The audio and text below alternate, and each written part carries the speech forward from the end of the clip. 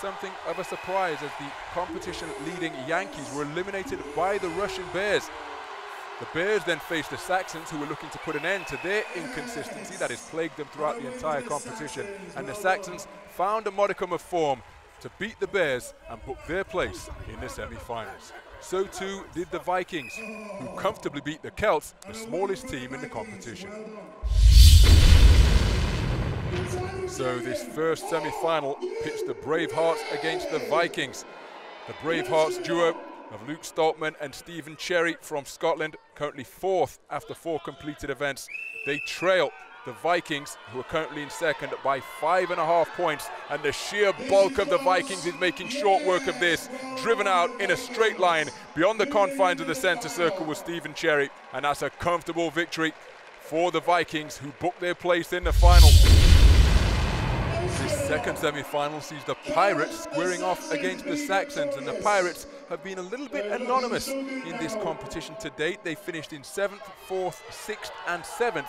So this, a Final Four finish guaranteed, is really good going for them, but they want to go one better and make it through to the final, and it's a deadlock so far.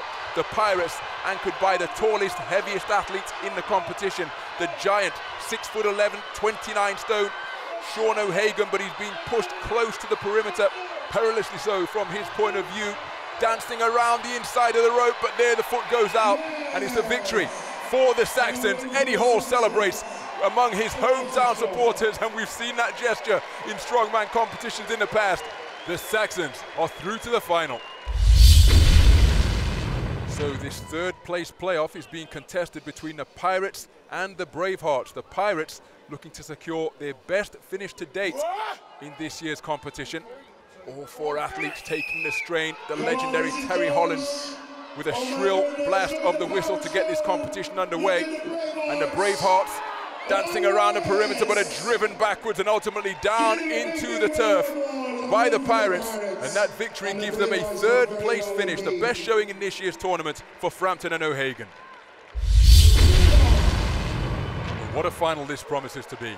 The Saxons squaring off against the Vikings. This is second taking on third after 4 completed events. The Saxons in 3rd position with 22 points. The Vikings 1 place ahead of them with 25 points.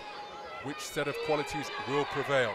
Will it be the dynamism and athleticism of Hall and Felix, or the sheer bulk that Bjornsson provides at the rear of the Vikings tandem? Terry Hollands gets the event underway, and there's nothing in it. Complete inertia to begin this event, but now it's Hall who is being driven backwards. He's struggling to get a foothold in the turf, and finally driven beyond the boundary of the center circle. Celebrations abound among the Vikings. They have secured themselves another victory. If you enjoyed this video, like and subscribe below, and let's see some great comments of what you'd like to see. And if you want to go to an Ultimate Strongman show, get your tickets, ultimatestrongman.tv, and we'll see you there.